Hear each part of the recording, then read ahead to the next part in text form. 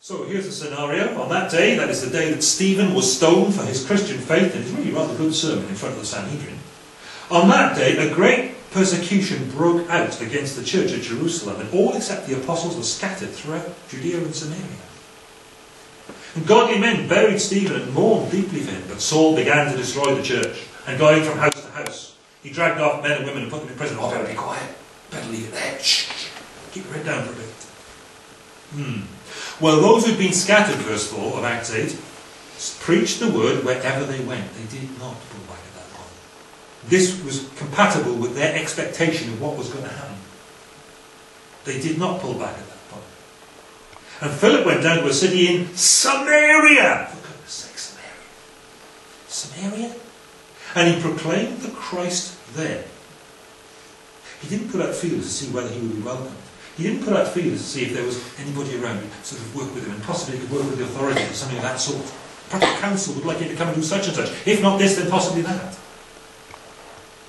He just went down to Samaria of all places and proclaimed Christ there. And when the crowds heard Philip and saw the miraculous signs he did, they all paid close attention to what he said. But it all got very manic. It all got very, this is not what we want happening in church. Shrieks in church. Shrieks, evil spirits come out of many, paralytics and cripples healed. You can't have that going on. So there was great joy in that city. Oh, there was great joy in that city. But believe me, that's really not all there was. Death, mourning, scattering, prison, men and women all dragged off, and then down to Samaria. Not our sort of people. Look at the behaviour, church.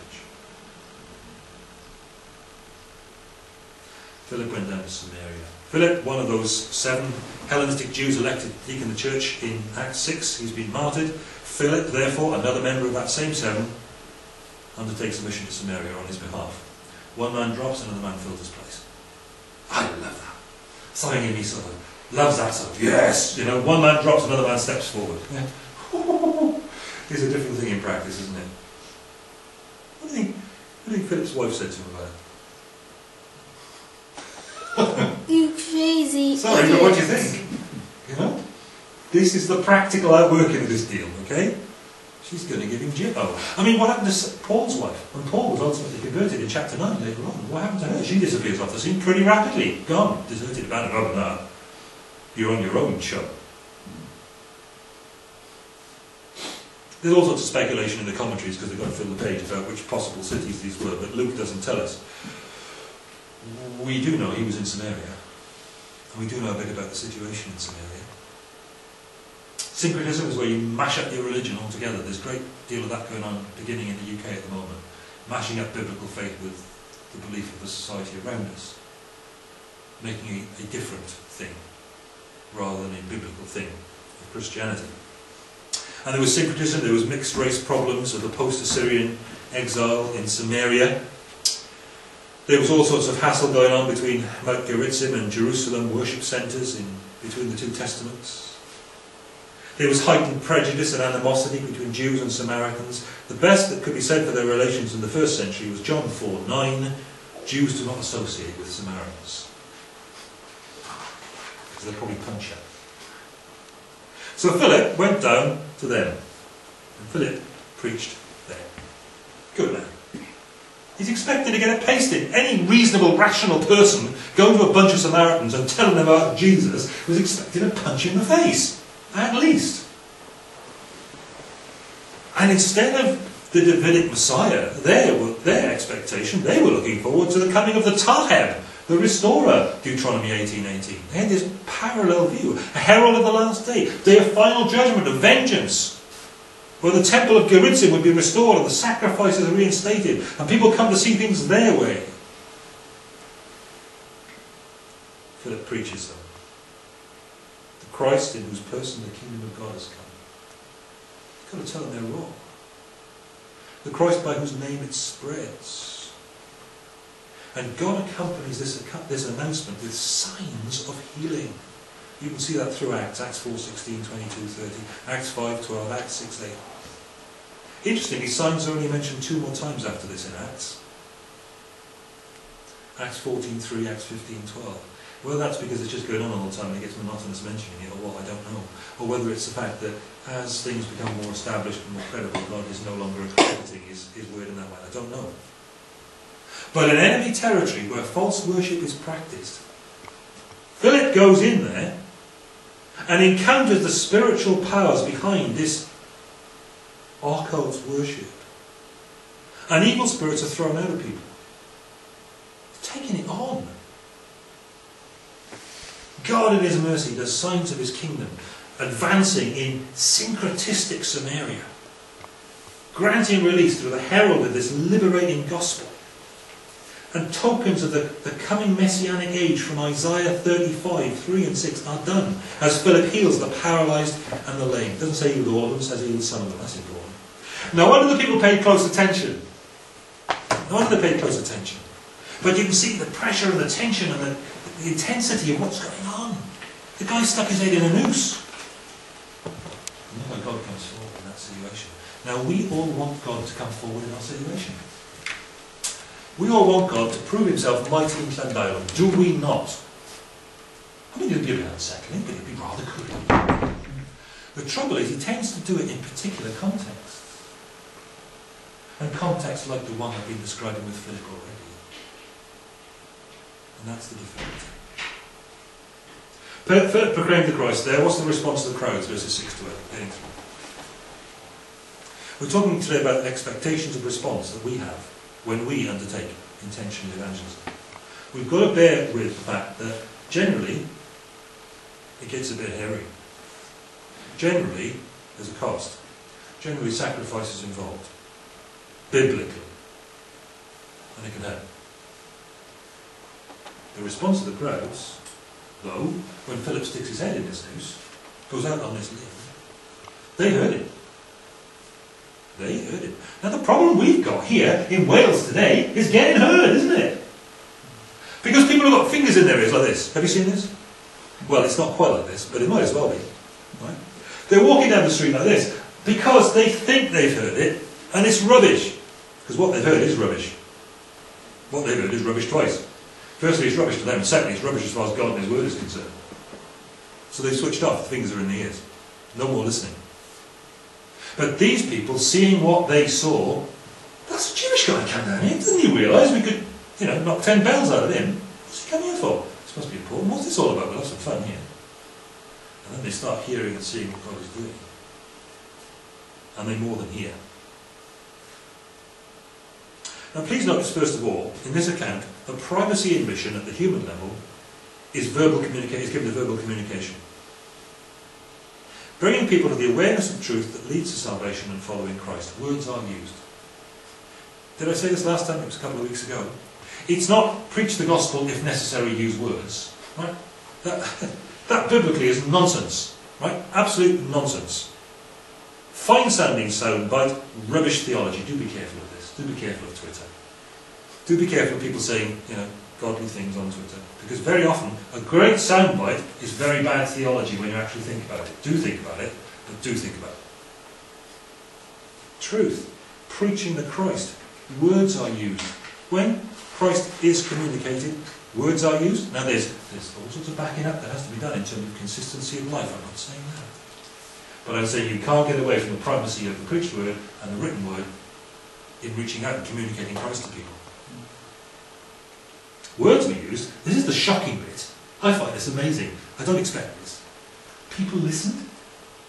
I don't expect that to happen. Do you expect that to happen? I mean, how odd. He got up and preached. And they listened. They're pagans. They're Samaritans. They got this guy Simon, Simon the great power who's whatever, magic powers, occult stuff going on in the street. And old Philip goes down there. And there's nothing clever to start with. He stands up and he says, you need to know about Jesus, boys. Repent, trust Christ. Who would believe that? It is just humanly so unlikely. We tend not to expect this. Because actually what you really need is really very cool music in church. Yeah? Philip had none. What we need is really influential people, politicians or sports people or something, to endorse Christianity and give interviews and support campaigns. Philip had none. What we need is to make Christianity look really cool and laid back. How's my hair? Unexceptional and unexceptionable. The two go together. If there's nothing to take exception to, it's unexceptional.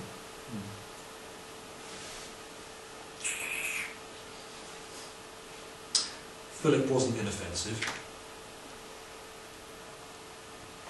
He went down to a dodgy place and a really dodgy bunch of people, and he preached Christ himself to those people. Christ himself. Not church, not religion, not our way of doing things. He preached Christ himself to those people, it says. He preached that Jesus is the Messiah. Against their belief and expectation of the Taheb. And by the mercy of God, these people listened to him. And when the crowds heard Philip and saw the miraculous signs he did, they all paid close attention to what he said. Sometimes, stunningly, even in Llandelo, you can be standing outside Kebab House on a Friday night having a chat with a few people, and people start listening and chatting, and they start to listen. And young people on a Friday night outside the Kebab House listen to what you've got to say about Jesus. That's odd, isn't it? Who'd expect that? But of course it takes being ready to do that. And to take the risk of that. Because it could be embarrassing. They may not show us the sort of respect that biblically we know we don't deserve, but that we've culturally come to expect to be shown to us. They heard Philip, they listened, and they saw the signs. If he's going to first and foremost make it his business to preach the Christ to these guys, Philip is going to do it the way Jesus did it. And it's risky. Right, we're going to pray about that. How long have you been in this situation? That ain't great. Let's pray about it. I don't know what's going to happen. I've got no idea. It's up to God what happens. But we're going to pray about it. Oh, that's scary. Oh, that's risky. But this gospel is good news to these people. And Philip believes that. And Philip, under God, makes good news of that gospel to them.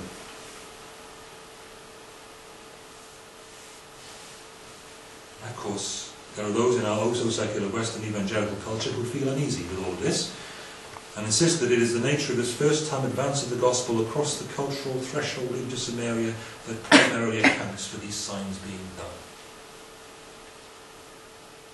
Okay.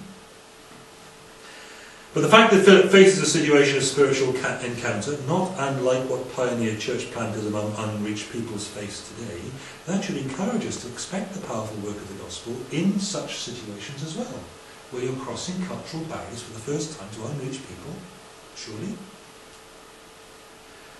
And the people of Wales are for the most part misinformed about Christ, and therefore they put themselves beyond reach and are unreached. Are unreached. In practical terms, in functional terms, our people are worse than unreached. Because they think they've been reached, and they quite rightly reject what they've been reached with, because it's wrong. And it's not what Christ is about at all. It's just a bit of a challenge to our willingness to encounter people's actual problems and say, look, I'm going to pray for you. Is that okay? Let's pray about it. Don't know, let's see what God will do. No guarantees, okay? Who knows? But he cares. Well, Simon is described by Luke as practicing magical arts, and he's described by Luke as having, some success, big following. He's presented himself as the embodiment of the occult power. He receives praise as if he was some sort of angelic or divine supernatural being. They say this is the power of God, the power that is called great. But the arrival of the gospel in this city has put that magician, or whatever he is, that occult practitioner Simon, in a very awkward position, because the gospel challenges the established religious system. We might tend to think, well, let's go for those who are at least church people. Let's have the soft underbelly. At least we hope they're going to be respectful. Forget that. But we hope they will. No. Simon has to come on the same basis that everybody else has to come to Philip's preaching, to Philip's gospel, on the basis of repentance and faith. And the first thing these Samaritans have learned was that the gospel's power is superior to the magic of a person like Simon the sorcerer.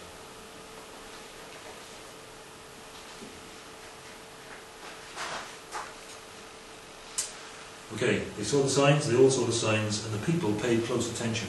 Simon actually goes and gets baptized, but it's a bit skinny. It's that emphasis on credible signs that follow the primary preaching of the word that Luke, who wrote Acts, shows for us. authenticating Philip's gospel preaching. The message is there, but it's real. And we pray for people, and so on and so on. Apostolic practice was to preach, primarily, and then to authenticate the message with clear manifestation of, not just testimony to, but manifestation of, in their case, the works of the Messiah. Now, are we sure? Well, the whole point is for us to follow Jesus, right? So in his church-founding sermon on their Pentecost, in Acts 2, this is what Peter preaches. Men of Israel, listen to this.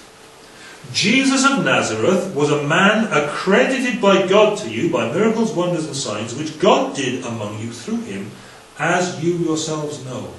This man was handed over by God's set purpose and so on. And you, with the help of wicked men, put him to death by nailing him to the cross. And how does Jesus of Nazareth go on to be accredited by God to the people of Jerusalem? In the Acts. Peter and John, straight after Acts 2, straight after that sermon saying, repent, believe the gospel. Straight after that, in Acts chapter 3, Peter and John healed the crippled beggar at the beautiful gate of the temple. Oh. And in those early days in Jerusalem, this was quickly established as the normal situation. The apostles performed many miraculous signs and wonders among the people, and all the believers used to meet together in Solomon's colonnade, we read. No one else dared to join them, even though they were highly regarded by the people. Nevertheless, more and more men and women believed in the Lord and were added to the number. And as a result, verse 15, people brought the sick into the streets and laid them on beds and mats, so that at least Peter's shadow might fall on some of them as he passed by.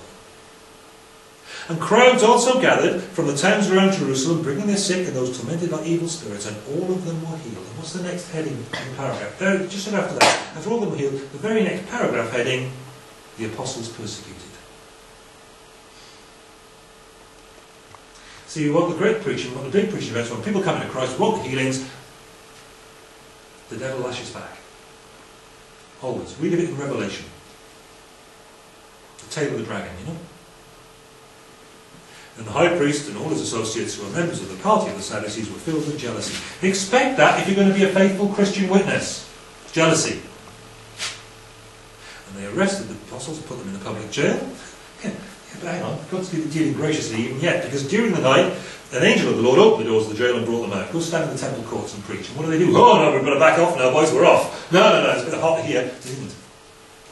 We went out to the temple courts and they proclaimed Christ. The poor old high priest waking up and having their breakfast that morning, somebody walks in and says, those guys who stuck in jail last night, well, they're out and they're preaching in the temple. What? How did that happen? Oh dear, it's going to get very dicey now. So what's happening in Acts 8:7?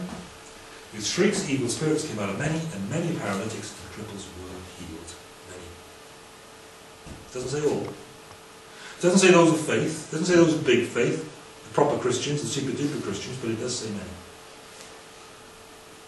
And it says that these tremendous answers to what must have looked like risky prayers bear a close relationship to the credibility and the authenticity and the effectiveness of Philip's preaching Christ there. When the crowds heard Philip saw the miraculous signs he did, they all paid close attention to what he said. There's nothing wrong, you know, with talking to people about your prayer life as a Christian, people who don't believe. There's nothing wrong with that. They need to hear the message primarily, but they also need to know that we serve a God who does step in. We do believe it. I'm not flogging a dead horse here, am I? I mean, we do all believe that God does stuff, yeah? Absolutely, that's a relief.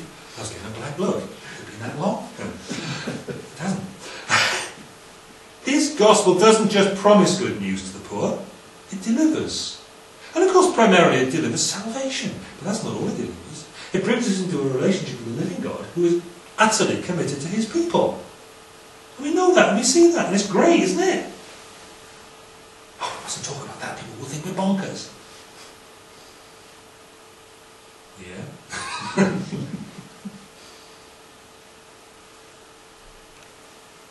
Here's the Lord himself, pointing to the way that he looks like the biblically promised Messiah himself. He does this. He's not ashamed to do this. When John heard in prison, Matthew 11, what Christ was doing, he sent his disciples to ask Jesus, are you the one who was to come, or should we expect someone else? And John the Baptist says, whoa, hang on, this isn't what I was expecting, because he had a set of expectations as well. And he sends his disciples along to ask, and Jesus replied, "Go back and report to John what you hear and see. The blind receive sight, the lame walk, those who have leprosy are cured, the deaf hear, the dead are raised, and the good news is preached to the poor. And blessed is the man who doesn't fall away on account of me." Because when our expectations are not exactly met by what God is doing, it's very easy for us to become disappointed, disillusioned, and walk away. Blessed is the man, says Jesus, who does not fall away on account of me. Here's the Lord himself, pointing to the way that he looks like the biblically promised Messiah, but not the bit of Isaiah that John was reading. And Philip was a follower of the same Messiah, so he goes about preaching that same biblical Messiah, praying for God to accredit Jesus and accredit his ministry in biblical ways. Scary, isn't it? Yes, we're being asked for something a little bit scary. And funny enough, the people were really happy about going to Philip's church. That messy lot of pagans down in Samaria, they loved going to Philip's church. Great joy. They loved it there. Who'd have thought that? Do you know, something else is really odd. Listening to Philip's sermons was a pleasure to these really unlikely people. Can you imagine that? Oh, I can't invite such and such, I can't invite them along, I can't show my faith to them and bring them to church. Look at it, he goes on for 30 minutes. Can't have that. They won't like that, will they? Depends, doesn't it? How long do you reckon Philip went on for? Do you think he cut it short? I'm going to cut it short. But do you think he did? I can't believe he did. He was living in better days than these, wasn't he? He was living in much better days than these. I'm going to tell you something funny. I had some feedback from a student setting just recently. I'd spoken a while ago. Been asked to go again. And there were some young Christians there, and who knows what's going on. But I was asked to do something, and they didn't tell me not to preach for more than 40 minutes. It was going really well. They were great. They were back and forth asking questions. They were just sucking truth out of me, you know. And it was like an hour and a bit. And he was there. He was all right with it. It was 3 hours. It wasn't 3 hours at all. Not at all. But do you see the point? There are those who are perceiving and those who are picking up. God is at work and God is speaking and God is teaching. God is dealing with hearts and souls and minds and lives. And they love to come and they love to hear. And I'm not making an excuse for going on and preaching long, boring sermons. But I am saying, in Philip's situation, it was a joy to those people. Unexpected, unusual people. An unexpected joy. And no doubt if the church in Jerusalem had heard the sermon, they'd have said, "Ooh, steady." There'd be people there saying that. Advising wisdom. And the people were hearing. God at work. Push. There was great joy. Verse 8. Now that really is authentic biblical stuff, isn't it? Because do you remember back at the outset, when the angel of the Lord appeared to the shepherds by night as they were keeping watch over their flocks and so on and so on, he described right back there what the effect of receiving that coming Messiah was going to be. And the angel of the Lord appeared to them, and the glory of the Lord shone around them, and they were terrified. Don't back off. Don't back off. But the angel said to them, "Do not be afraid. I bring you good news." There's a shock. It's good news? Yes, great. Good news of great joy. Why, church? Yes. And it's going to be for all peoples, even that bunch down in Samaria that Philip's going to go to shortly. It's 33 years later, Philip, the Hellenized Greek Jewish believer, goes down to a city in Samaria of all places and intentionally and faithfully preaches that Jesus is the Messiah in that apparently God-forsaken place. And look what happens. What God has said was true. And we have these expectations and we think we know how it's going to go. When I stand in the mart on a Monday and there's this guy there, or when I stand with you on a Thursday night, you know, talking to that guy down there, you know, straight away he's in a lot of trouble. And, he's an interesting guy. And all of a sudden, a little bit opens and you go, "What?" And he goes, "Yeah, that's the point." Hey, that's great, isn't it? But we expect that to go badly. And therefore we pull back. Biblically, A, we should expect things to turn out biblically. But B, we should not be in the business of pulling back. From Samaritans, from Llandilo livers. What are Llandilo? Llandolians? No, I don't know. and from the people that we expect most will give us a hostile response. Because, you know, thinking back over the way it's actually worked out across the course of a few decades, trying to live as a Christian, quite often it's been those people who've given me the initial, most hostile response who've actually come to Christ in the end. Odd, isn't it? Odd. Well, something very odd happens next in this story, because Peter and John are sent down from Jerusalem to see what on earth Philip is getting up to with that bunch down in Samaria. And of course, Peter and John know very well what the prophecies in the Old Testament say. They know very well what the Lord Jesus said about the Gentiles being brought into salvation on the same basis as the Jews. They know all about that, but it just seems unthinkable that God should have done anything good in Samaria with Philip, who after all is a deacon, not an apostle. And down they go, and there he is, and it's marvellous, it's fantastic. And they see it, and they pray with these people, and these people are baptized, it's fantastic. But then they perceive that they haven't received the Spirit the way that the Jerusalem church had on the day of Pentecost. What's happening? The first Gentile church hasn't been included and incorporated. And almost God has held things up, because it's going to take a coming together of Jew and Gentile to form a church of God. It's not to be a Jewish church and a Gentile church, it's to be a together church. And down come the emissaries, and they pray with these people, and God says, yes, now we're right. You're accepting them as your brethren, you're accepting them as your brothers, and from that time on that doesn't happen. Where the gospel has been fully and properly heard, those days are gone. Jew and Gentile together in the church of God. Just as the prophet Joel had prophesied, and just the way that Peter himself had actually preached in Acts chapter 2, from Joel chapter 2. And bringing together with the people of God in the experience of the Spirit, in response to the intentionally proclaimed gospel by repentance and faith alone, by grace alone. They include the genuine, verses 14 to 17. They curse the counterfeit, verses 18 to 24. They curse the counterfeit. Because so far, Simon is one of those categories in the parable of the soils where he hasn't actually really genuinely turned from sin and trusted Christ. He's not in that position yet. Just bear in mind that actually exposing that which is not authentic is part of preaching that which is authentic. That's all I want to say. Do you see the point? It's not acceptable in moral and philosophically relativistic Wales at the moment to disagree, let alone say, that is wrong. That is fake. You're a fake.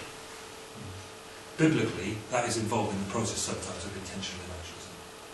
Just be aware of it without being angular. That is actually what came to be necessary in that situation. Finally, verse 25, here's what happens. When they had testified and proclaimed the word of the Lord, Peter and John returned to Jerusalem. Not the end of the sentence. Peter and John had deserved a holiday. They were due for a rest. It's been quite intense, let's face it. God has actually just done what he'd said he was going to do and brought in these Gentiles. Whoa, Samaritans. Whoa.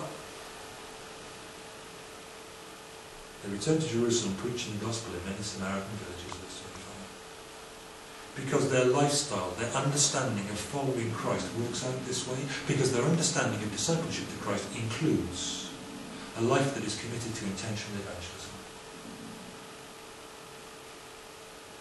I know that's countercultural in our culture. You're supposed to keep everything to yourself. You're supposed to wear a little symbol of Christian. You can have a little symbol, but you can't have a changed lifestyle. Yeah? That's the finding of the European courts in recent weeks, isn't it? You can have your symbol, but you can't have your lifestyle. And part of that lifestyle is actually persuading people to turn to Christ. It's not going to be popular. It's going to cause us problems. But Peter has not just expressed another viewpoint. He's not opening a discussion over alternative approaches to an issue. Peter speaks as an authoritative representative of Christ. And he's used a curse formula against corruption and error. Is he addicted to popularity? You know, modern Western evangelicalism is very addicted to popularity. Read the tweets of the big preachers. You know. Look at their Facebook status update. Looking for popularity. Is Peter addicted to popularity? Well, yes, he is, but popularity with Christ. Is Peter afraid of giving offence? Well, yes, he is, but he's afraid of giving offence to the King of Kings, you know. And if people are to genuinely repent and find Christ, then truth must be spoken out in love. He could have forgiven Peter and John for nipping away quietly for a rest, but they carry on putting their head on the block, aren't they? Up through all the Samaritan villages now. You know, it's like out there in the villages, man. It gets a bit hairy in the villages. You know, you live in one island, yeah, okay. But, you know, it was a bit wild out there. When we started running the youth club out in Clonsabble, one of the local constabularies said to me, "You sure?" Yes. He said, "I said, what do you mean?" He said, "Hillbillies." Hillbillies? Are you kidding? No, it's great, isn't it? It's not like that at all. But that could be the attitude, not for Peter and John, no. They've been involved in preaching in cities. They've had a citywide campaign. They've been involved in going off through the villages. It's not going to bother them there either. And shortly, you know, Philip is going to approach an Ethiopian eunuch, a high official at the court of Candace, Queen of Egypt. Not bothered, not bothered. Okay, here we are. You need to know Jesus, mate. Making a good impression? Forming friendship? Well, yes. Forming friendship? Yes. Influencing friendship? Yes. We're not here to be Bolsheviks, angular, difficult people. But it's easy then to lose sight, to become addicted to that. And to lose sight of our proper point, purpose, mission and motivation. We're here to be the authoritative but gracious, caring but clear, heralds of the gospel of Christ. So 3 words. Final exhortation for us all. Intend. Be intentional. Evangelize. A horrible word.